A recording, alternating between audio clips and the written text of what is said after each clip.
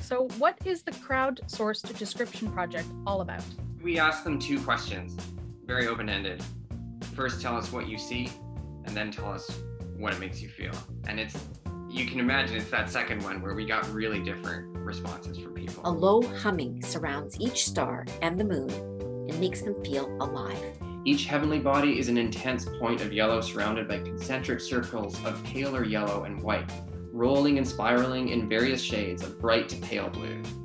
The air seems to tumble in big curling waves between the stars, which makes me feel like there is movement, like a wind blowing, from left to right and around and around. If the yellow was a sound, it would be like a child laughing or someone saying, "I love you so much." Who is holding whose gaze? Who is observing whom? Van Gogh appears still in concentration, yet fully alive, set against a background of contrasting, vibrating color. Of blue and green, punctuated with small flecks of orange with obvious brushstrokes, creating a kind of pixelated effect. The strokes present an interplay of color, creating pattern, movement, and form. The overall effect is psychedelic, like Van Gogh is surrounded by an unreal, chaotic world. But the colors speak of rawness and disquiet. It's pure magic. The edges of her mouth barely upturned. Her captivating gaze and slight smile bring about many questions. Is she judging us? Is there something just behind us that amuses her, but she doesn't want to change her pose for the painter? Does she know a private joke? Are we in on it?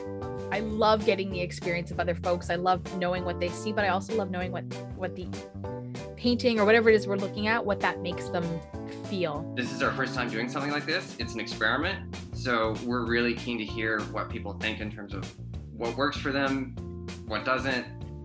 Crowder, a diverse group of describers who provide visual details and personal impressions of the same artwork from their own unique point of view. Their descriptions are combined to create a verbal kaleidoscope of perspectives that can be communicated to people who are blind, partially sighted, or sighted, providing a rich, multi-layered understanding and experience of the artwork. Would you be interested in more of this kind of experimental description? Yes, actually, after tonight, I would be. When I got in, I go, oh my God, I never was an art person, but today you described it. It put me to the spot that I can feel what's in those pictures. Those were lovely, lovely descriptions. First, I want to say this has just been a fabulous evening and the descriptions are terrific. Thank you very much. This is a marvelous evening, by the way, folks. Join the Crowder and follow along at VocalEye.ca and on social media, Twitter, Facebook, and Instagram. #crowdsourcedescription, #VocalEye.